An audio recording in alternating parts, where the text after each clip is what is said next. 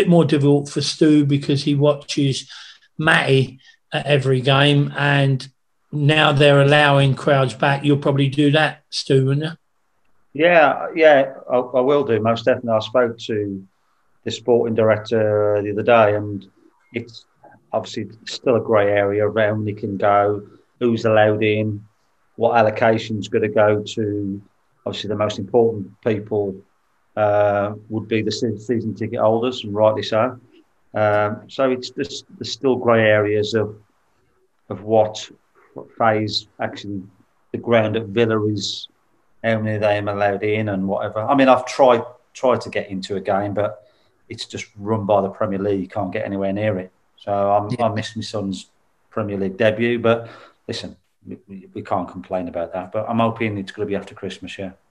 And let's talk about that, Stuart, because you know your son Matty is playing for Aston Villa. I think it was a £16 million transfer from Nottingham Forest, and obviously he made his way in the game by the football he used to play at the Rec after each game, when him and his brother used to kick the ball around on the Rec when we were doing the interviews. So obviously Aldershot will get a little signing on fee for what we contributed to his progression in the game. Right, I'll spend it all. But obviously you're extremely proud of the progression that he's made as a footballer, but this is a different world now, the Premier League, isn't it? It's a totally different world to anything that's ever been before. Yeah, very, very much so. It's a different world, and he mixes with, you know, the so-called better players in this country. But I'm not just saying this because he's my boy, and obviously he's not changed as a person. And those days at Aldershot, his early days, being in the dressing room at Wimbledon, upsetting Eric now and again with him kicking balls in the dressing room. I mean, Terry was really, you know, he never used to turn him. They used to be in dressing rooms all the time, so they've seen how a dressing room works when he was, you know, a younger lad, and I think that's been great experience. He may not sort of realise it, but you know, he still talks about it now. You know, watching the Gary Abbotts, watching the Danny Kedwells and the John Maynes of Wimbledon, and he still talks about that now. And having that sort of upbringing, in being by the side of Terry and myself in many dressing rooms, you know, Canvey used to come on the coaches with us. That's had a massive, you know, importance in his football career. And he experienced some lows early on when he was, you know, rejected by Fulham and Chelsea, and when the Wickham Academy. So he's where he's got to. He's earned, you know, he's gone the hard way, and everything he's getting now, he fully deserves. And just I'm going to come to round it up again, or round it up shortly, but you did get back in the game for a while, Stuart. You had a little time at Luton Town when they had a FA Cup run and beat Norwich City, and Scott Rendell would have scored the winner in that game. Yeah, going back to obviously Aldershot days, Paul Buckle, who I'm in contact with now. He lives in California, got a great lifestyle.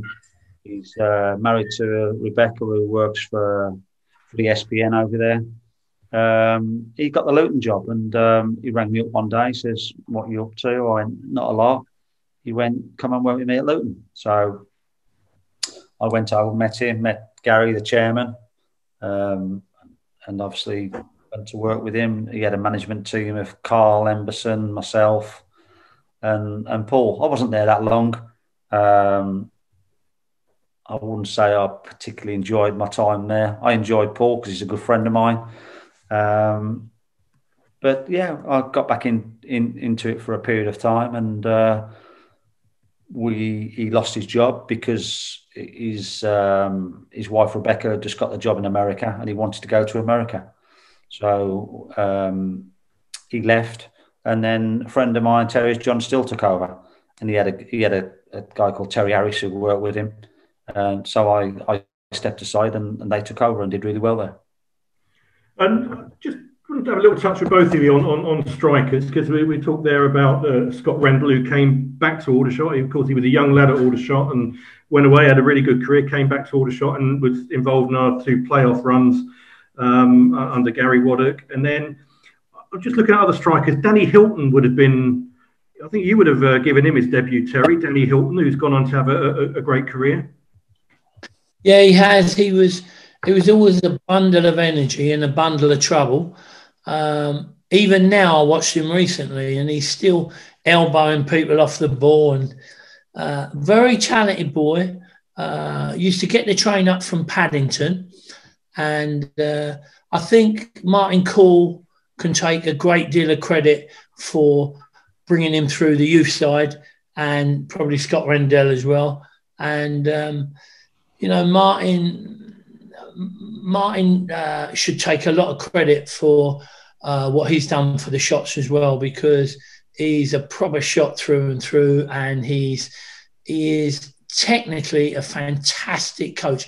He worked with me at Basingstoke, and it didn't work out because basically the players weren't good enough to interpret the way Martin wanted to play. Martin is a Pep Guardiola, Jurgen Klopp pressing, and everything's about technical ability and systems of play.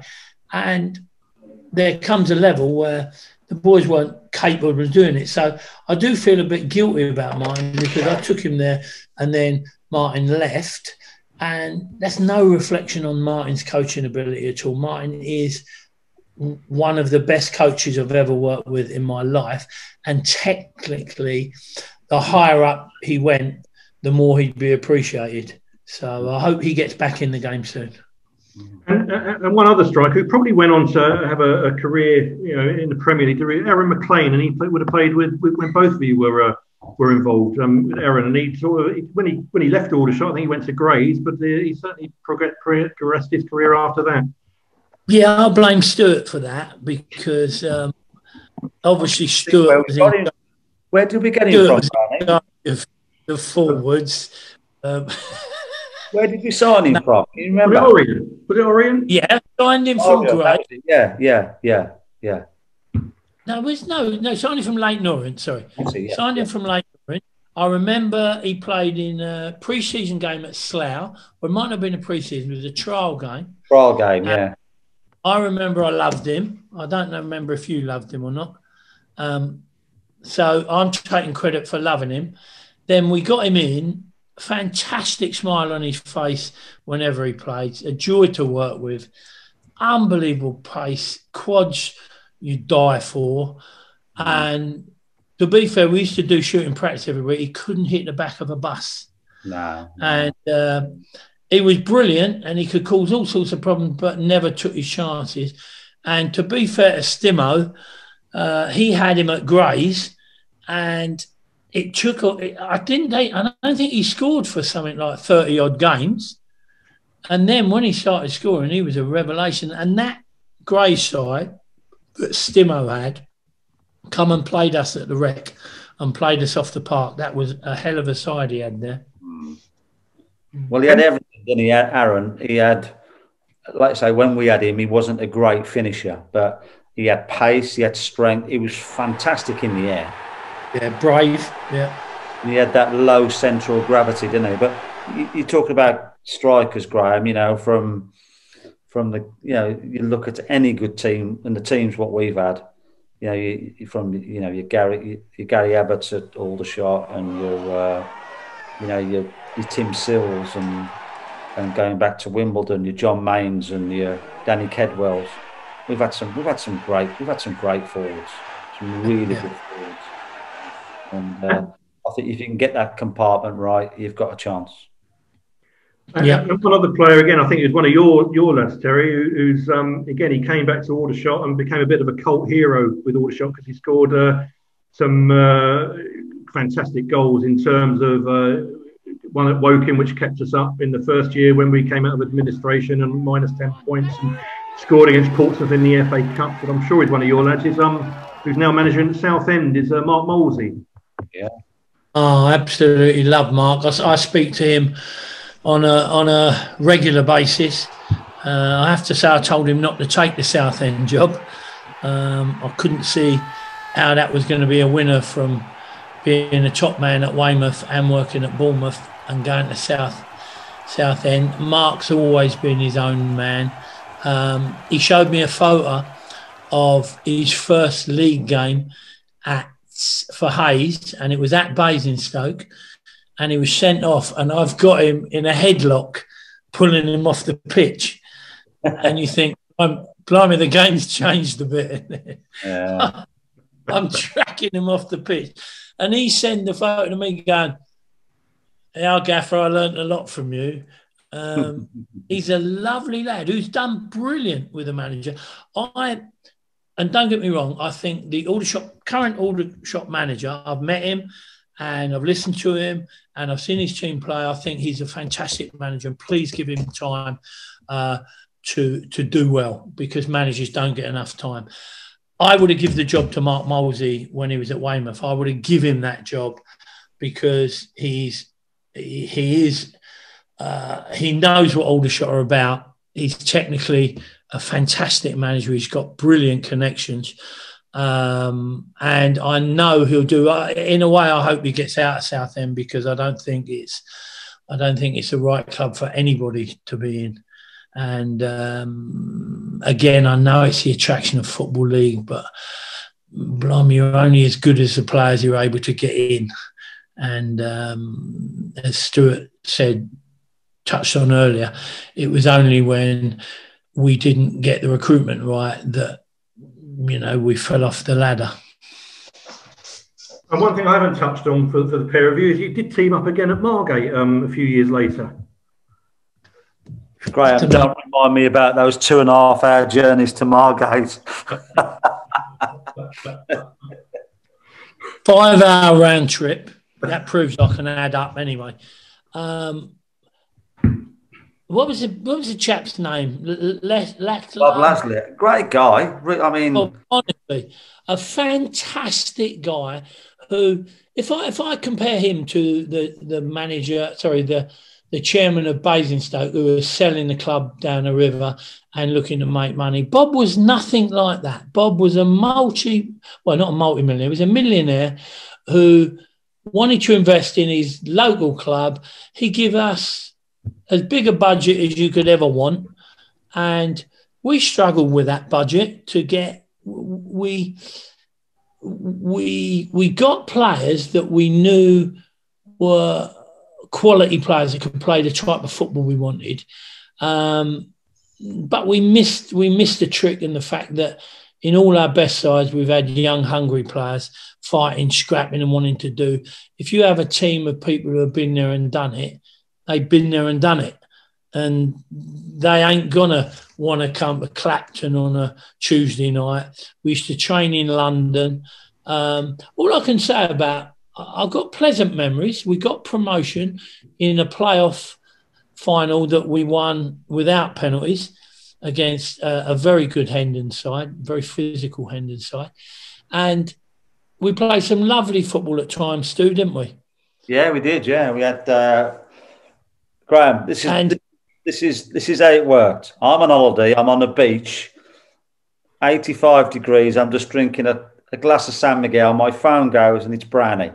He goes, "What are you doing?" I goes, "I'm on holiday. I'm relaxing." He goes, "Do you fancy getting back into it?" He went, "There's this little club. It's just down the road. It's not that far. Margate." I went, "Margate?" I went, "Branny, it's miles away." He goes, I've been and met the owner. He's brilliant. He gives us a good budget. He wants us to get into the conference and back-to-back promotions, and he'll back it financially. When you're back, I'm back on the weekend. Okay, he says, I'm going to accept the job. He says, can I say yes on your behalf? So did all the financials over the phone. I went, Branny, I need a bit more money than that. You need to put a couple more zeros on that. Anyway, he got it, me. Came back off holiday. He went, I'll pick you up. We're going to Margate tonight, our first training session. I went, Tell, what's the facilities like? He went, they're not bad. It's just the pitch is not bad. He says it's on a bit of a slope. But anyway, he picks me up. 2.5 hours later, we were stuck on the M25 in traffic. I go, Branny, this is a nightmare. Anyway, we get there. Dressing rooms are porta cabins, and everything. The physio, he ain't got an ultrasound machine, he ain't got no tape, he ain't got no rub, he ain't got he ain't got a bench to rub the players on. I went, Brownie, this is going to be a disaster. Anyway, it turned out to be okay. We had new dressing rooms built and pitch was nice and we got what we wanted and we did all right. I enjoyed it there, apart from the travelling. It was just too far. We got a training facility halfway there, didn't we, in London, which was a training facility. You still had to crawl around the M25. Yeah. Lovely people, though, really lovely people, and a well-meaning chairman who is now on the board at Wolves, I believe. So, yeah. So the question for both of you is: are the dugout days over? Are the what days? Are the dugout days over? Well, Stu don't need it anymore. Stu's. Well, it's Stu. You explain what you're doing first, and then I'll explain.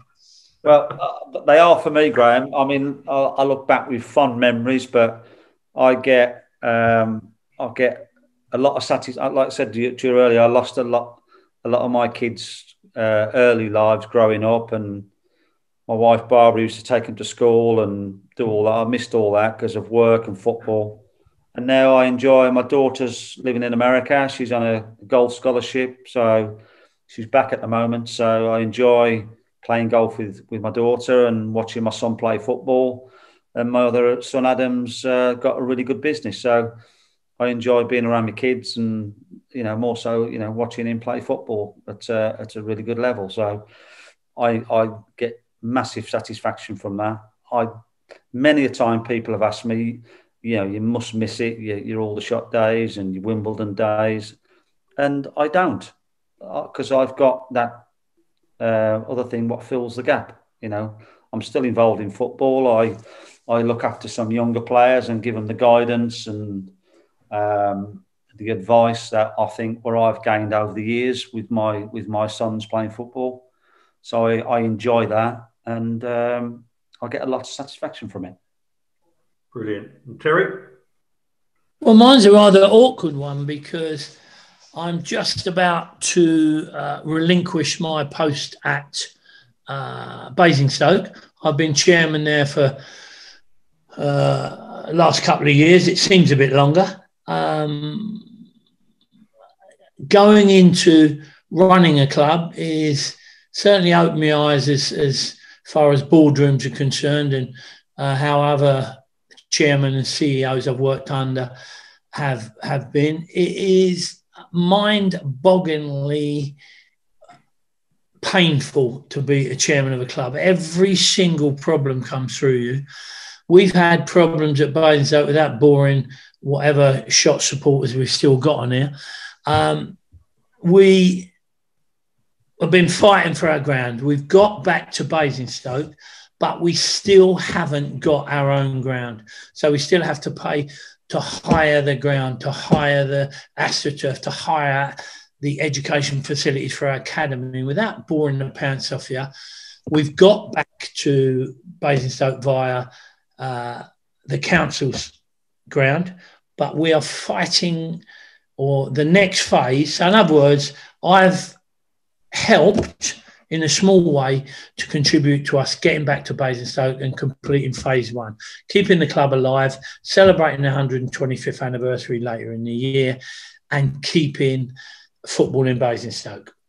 That's fine and the club can tick over. For it to grow and become an Aldershot of Wimbledon, which it should want to do with 160,000 residents, it needs its own ground. And that is 5 years away, 10 years away. And that's a project for someone else to take on and to drive with a hunger and a drive, because you've got to pester councils, you've got to pester businesses, you've got to be a proper community club. And that again, it brings me to the Wimbledon model. They're a proper community club. When they talk about, can we go back to Merton? Can we get this off the council? Can we get that? Look at the leverage they got. They supplied, 140,000 meals last week. Like what? Hot meals you're going to supplying to hospitals. They're a proper community club, and that's what Basingstoke needs to be. But it's literally a journey that's another 10 years. and I'm 68. Would I like to do something else in football? Yes, I would. Do I want to embark on a journey that involves different skill sets to what I've got? So you're talking about dealing with Section 106 money, dealing with politicians, be it Maria Miller, be it the local councillors, be it Hampshire County Council. They'll tell you what they want you to hear while you're there. And then are they really bothered, unless there's an election coming up, are they really bothered? You've got to engage the community. Wimbledon have engaged the community, not just the football community. They've engaged the whole community of Merton. That's something Aldershot need to do, and that's something hopefully Basingstoke will do. Will I get back into football? I don't want to go into the dugout. It's too stressful. It's too hard. And time's moved on. You have to remember so many things when you're training a team, managing a team, doing patterns of play, set plays. You have to remember so much. You know, I know Roy Hodgson's doing it, but I think that's a younger man than me. And I think when we were successful, when we had the good times at Aldershot and at Wimbledon, we knew every player. We knew every player who played for the opposition. You know, we knew the best 4 or 5 left backs, the best 4 or 5 forwards. Whether you got them or not was a different thing, but we knew everybody. Now, I mean, I'll still keep in contact with non-league football. You know, you look at the names, and unless you go to a local game, I don't know anybody. Don't know anybody. No. No. I think once you lose that connection, it's very okay. It's not unachievable, but it's very difficult. And Stuart, what you don't forget is the sleepless nights you had, and in the end, I was getting proper stomach ache watching the games. Do I need that stress? Do I need to go home and start shouting at the missus? I don't need it anymore. It's a younger man's game, I think. I'm just as bad down there watching my son play football. Any parent watches their son play football, whether it be conference level, Ryman level, or Premier League, I can't enjoy it. I'm just too. My wife can't even watch it. She'll go to a game and she'll stay in the players' bar. She can't actually watch it live, and I'm nervous watching him. So just going on that, Stuart, because when you think about it as well, everything your boy does as a footballer and probably off the field as well will be scrutinised at the level he's playing at. So if he makes a mistake, everyone's on it now. Whereas if you go back even 15, 20 years, none of that would be applicable. But now there's nowhere they can turn if they do something wrong. Yeah. It is. I mean, we live in a different world, Graham, with social media, and you know, I've always said to him, whether you're man of the match one week or you don't play so well next week, stay off social media. Don't let it. Listen, social media, the platform is great for whatever you want to use it for, but don't use it for getting a pat on the back or somebody giving you a boot up the backside. Don't use it for that. It's not there. It's not, because you know you have to be. The thing I'm saying with my son Matthew, he's very, very strong mentally. He's got a.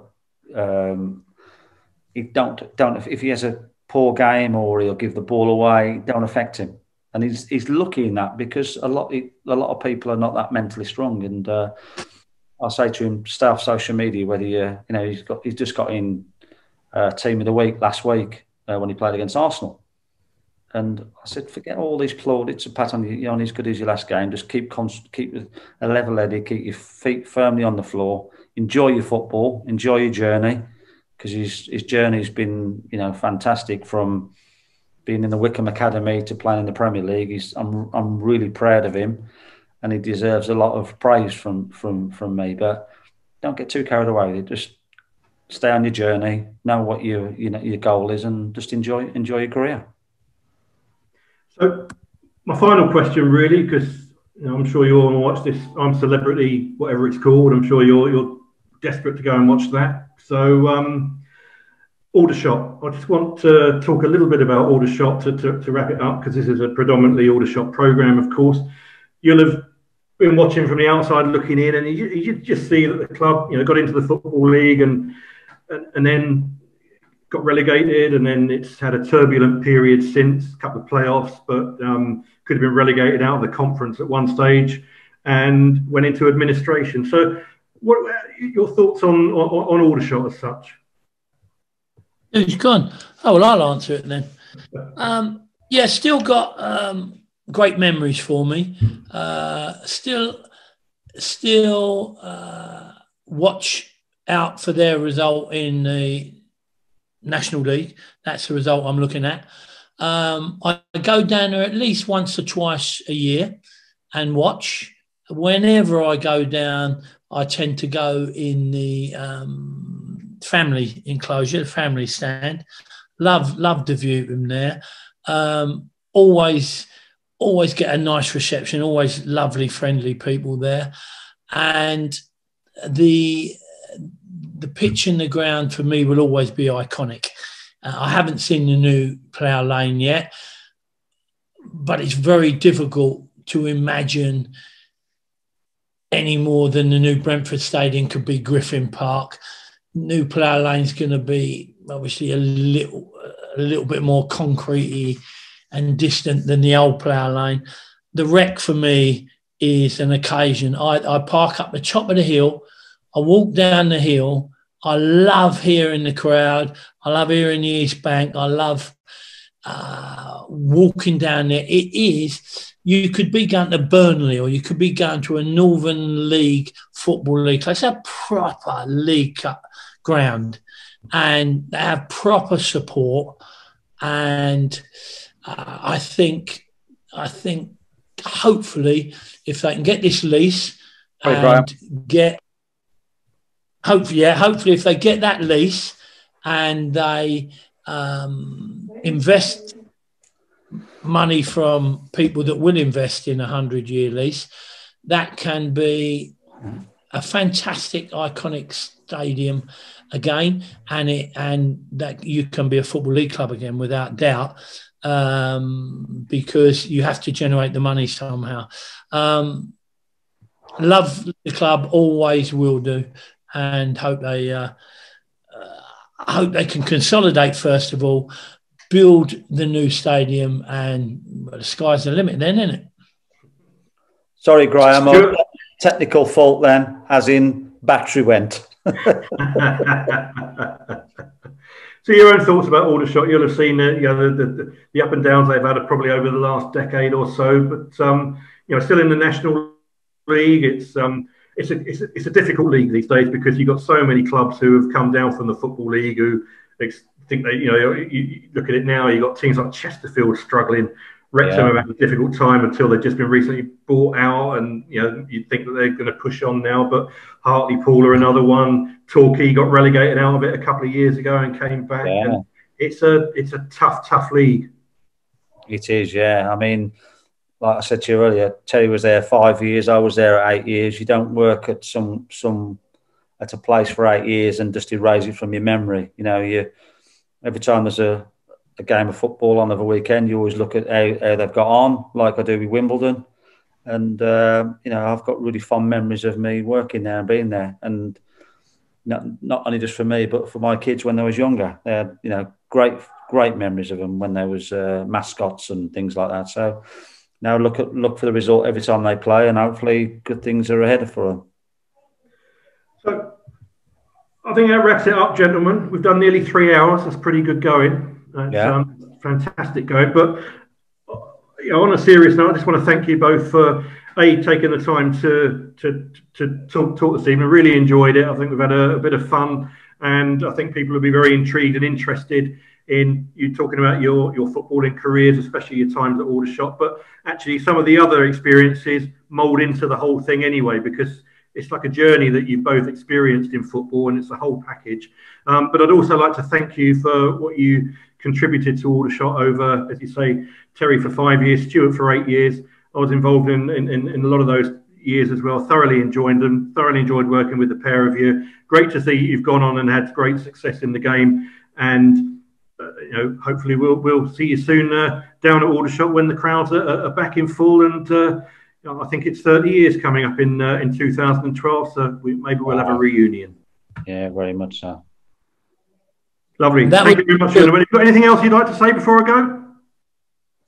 You're both welcome at Villa anytime you want. Once we've got the crowds back in, and we'll have a nice little weekend up there. I know Brownie's itching to come up and come and watch him. So you're both welcome, Graham. Lovely. Thank you very much. All right. Yeah, I'll definitely be taking you up on that. Okay. See you soon, yeah? Cheers, gentlemen. Thank you very much. Brownie, I'll speak to you soon. See you later. Bye.